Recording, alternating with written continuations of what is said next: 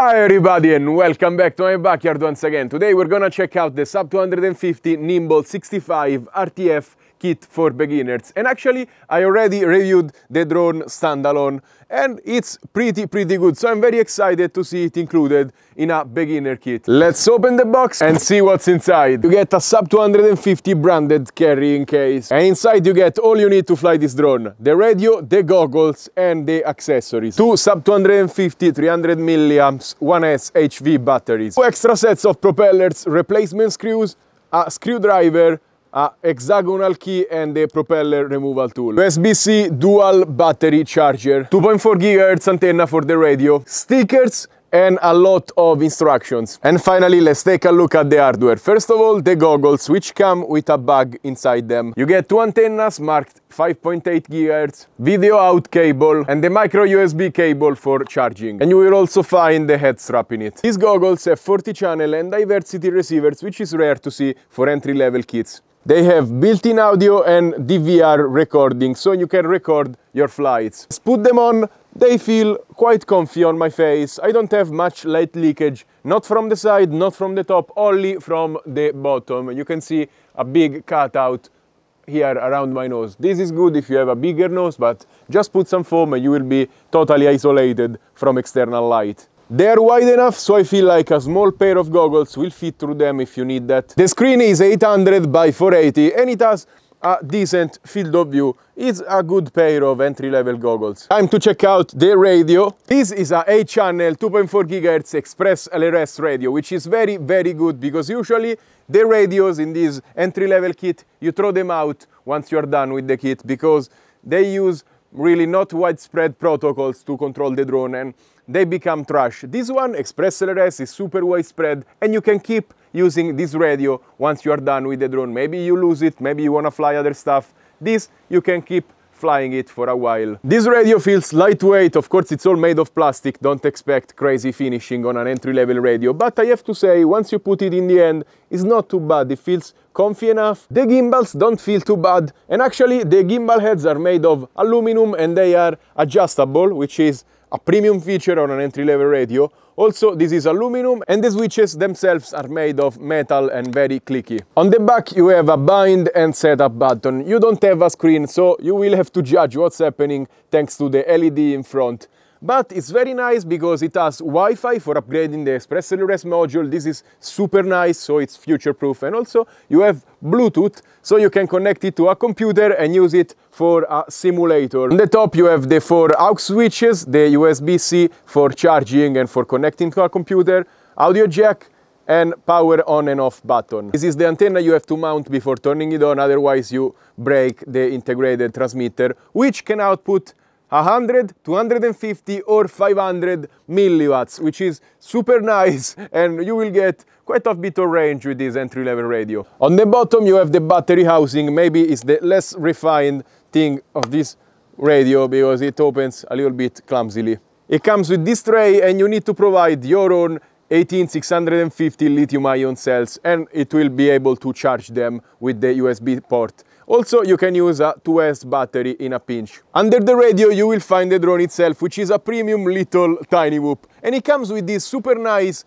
gray coloring. This drone is super small, super lightweight, 30 grams with the battery and very silent. Yet, it flies very good for its class and you can also acro a little bit. The camera in this drone can swivel so you can fly at a flat angle, so you learn how to fly first and then once you're ready you can raise the angle and start flying faster. Also, it's a Cadex Ant, which is very nice because it's a good camera and you're gonna have a good video stream from an analog system. If you're interested for an in-depth review of this drone, check out the description because I already reviewed it. And finally, it's a sunny day. Let's fly with this drone. Let's take a battery, slot it inside, and let's go chase some chicken. To arm the drone, turn on the radio, turn every stick towards yourself. Do this with your fingers at the back. Throttle at the bottom position. This stick, put it in angle because it's easier. And then this, you arm. Let's fly. Okay, so we're gonna start in angle mode, which is a little bit easier if you are a beginner. I have to say this screen looks quite decent to fly. It's one of the best I have seen in an entry-level kit so far. And the drone I like this drone. I already tested the classic version of it. Super silent, it flies great indoors, outdoors, and camera looks great. We have the sun against us today, and if you watch other reviews I've done of analog drones, is not this good. With this one I can see where I'm going. I know there is a chicken behind it. Boom. I mean, why is the chicken running so fast with this little drone on the back? I don't know. Okay, now it doesn't care anymore. And it's such an inoffensive drone, this one. You can practice a lot inside, outside. Okay, let's put it in acro. And now our camera angle is not perfect for acro, but this is the real way of flying FPV. It's full manual. And with this drone you're gonna learn a lot, because it's perfectly capable of flying acro, flies really good, and it can teach you a lot. Start safely indoors and then you can transition outdoors. And for a tiny drone it flies really, really good. Slowly, you can take things slowly. Of course, it's not as good as a toothpick or as a real acro-made drone, but it's a nice compromise. You take this at a park, super silent.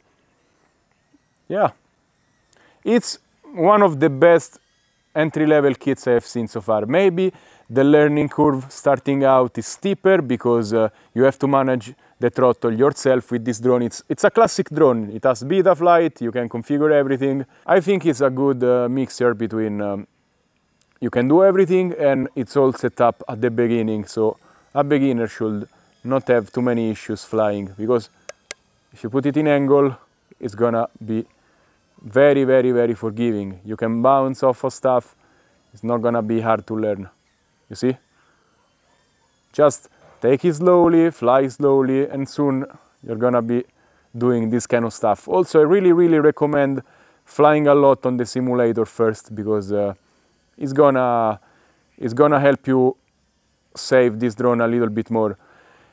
Actually, this drone I have tested the normal version, the blue pigment probably on the frame of this drone made it a little bit fragile. So the first drone I had of this broke super, super fast. Okay, we have to land. It tells you at the bottom of the screen. So this is light enough so you can even land on yourself. No, because the switches are opposite of what I use regularly, so I don't find them super intuitive. So the goggles processor is a little bit slow. Every time you do something, you need to allow it 5-10 seconds. But it works fine. You can even rewatch the flights you did on the goggles themselves. You need to put a SD card inside. The battery life on this drone is not amazing. You will get 2-3 minutes maximum of life, so get many batteries if you want to rock it. And now I have tilted the camera angle a little bit more, so the drone is gonna be faster and better for agro. Don't do it if you are a beginner.